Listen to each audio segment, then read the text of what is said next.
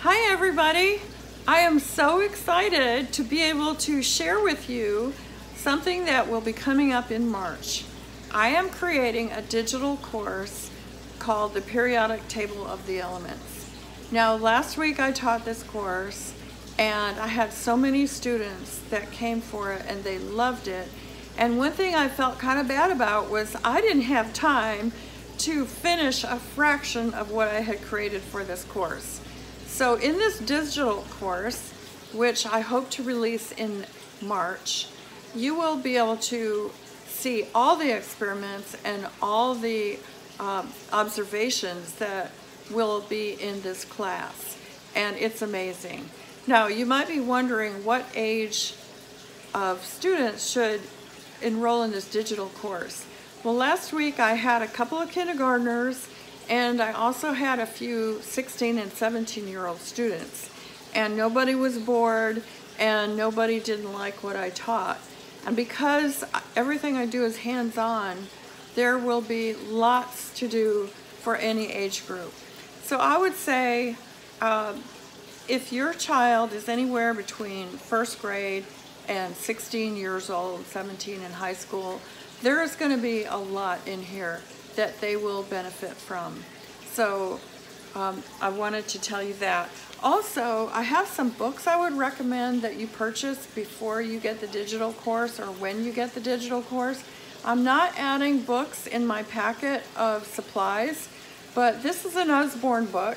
One of my moms sells Usborne books, and her child reads this at night before she goes to bed with her daddy, and she already knew so much about the periodic table that it was a really great lab for her. It's got all these flip-up things. Highly recommend this Usborne book. I also recommend this book.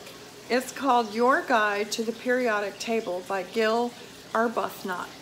And you might be able to get this out of the library, but it's even for older kids, there's so much to learn from this book. So I really liked it. Then I have this book, which is by Jeannie Fulbright, and it's called Exploring Creation. Now my grandson Gabe and I are going through this book, and this is kind of what gave me the idea to teach this class. Because as I was working with Gabe on the periodic table, I thought, I have got to teach this class. This is just too exciting. And believe me, that doesn't sound like me, because I took chemistry in college and I hated it. But I had organic chemistry and regular chemistry, and the teachers that I had didn't make it exciting. But believe me, we are going to have fun in this class. And I'm going to explain it in such a way that your children will not be afraid of chemistry and they will grow up loving it. Now this is a really interesting book by Theodore Gray. And Theodore Gray is one of the experts on the table of the periodic table of elements. In this book, at the back, there is a poster that you can take out and laminate. I took mine to Staples and had it laminated. But every page is so fascinating. It goes through all the elements, and there are about 103 of them. 92 elements are found in nature. And so he highlights just some of the interesting things about each element that is so unique and different about each element. I got these cards on Amazon, and they're actually periodic table flashcards. There's 118 of them. And it's a great way for your children to learn about all the elements individually. And it's taken after the game Solitaire, which is what Dmitri Mendeleev used to formulate the periodic table.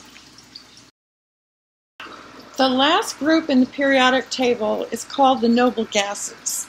And noble gases are helium, neon, xenon, argon, maybe a couple other, but it's in group number 18 of the periodic table.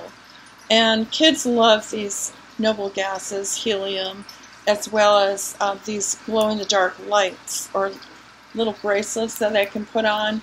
And I'm going to put one of these in the teaching packet to get them excited about the noble gases and help them to learn that the noble gases all have a different frequency of light and all look like different colors.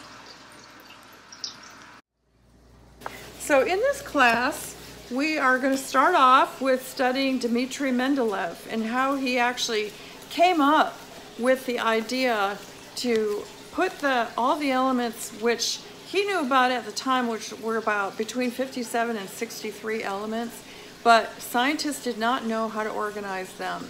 And so he came up with the table of the elements, and he did it in a dream.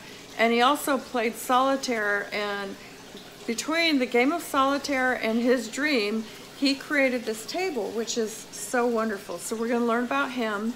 We're going to create a 3D model of an atom, and we're going to learn about atomic weight and the different atomic numbers for each of the elements. And they'll be able to make some 3D models of the element. They're also going to get a worksheet where they will make some Bohr models of elements. They'll learn about electrons being negatively charged, protons positively charged, neutrons are neutral, and they'll learn about the nucleus and structure of an atom. Then after that, we are going to teach them how to read the periodic table from left to right with the periods. There's 7 periods, and they'll learn about the 18 groups in the periodic table of the elements.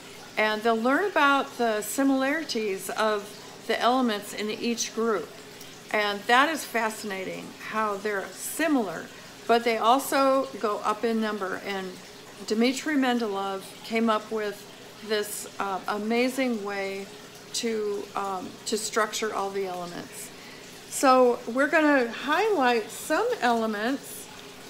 One of the things they're going to get in their teaching packet is some protective eyewear. They're also going to get this little battery operated light in order to test to find out if an element is able to conduct electricity or not. Now if I can get this right, I'm going to hook this up and you'll be able to see this light up. This is a really great way for students to check for conductivity. Did you see that light go on? Okay. So they're going to put some of the elements in here to see if they conduct electricity. So this is a really, really cool little thing. They're also going to get an invisible ink pen because cobalt, one of the elements, is used in invisible ink. Kids love this. They're also going to get, I hate to say it, moms, but I made silly putty. And they're going to get a little chunk of silly putty along with directions on how to make more. Kids love silly putty. Now I thought, oh, this is going to be way too silly for a 16-year-old boy. But I'll tell you what, those 16 and 17-year-old boys, they had more fun with a silly putty than the younger kids did. I had one little boy who wouldn't take it out of the bag. He didn't want to touch it. But silly putty's great. And you can make it in different colors and mix it together and wind it up together. You can make balls out of it and throw it. But they're going to get some silly putty in their packet. And lots of directions for more experiments.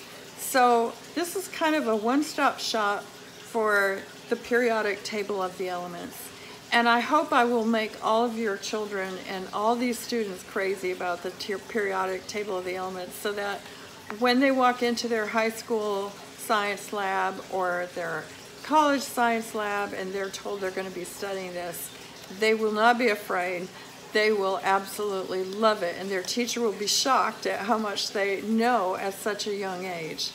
So that's it for the introduction. I hope to have this digital course done by March, along with all the products and the packaging.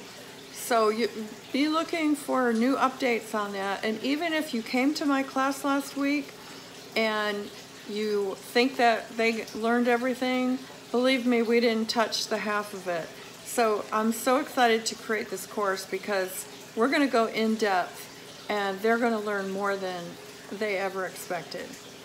So that's it. I hope you keep an eye out for this course that's coming out, and you'll be informed when it's ready. Thank you. Bye.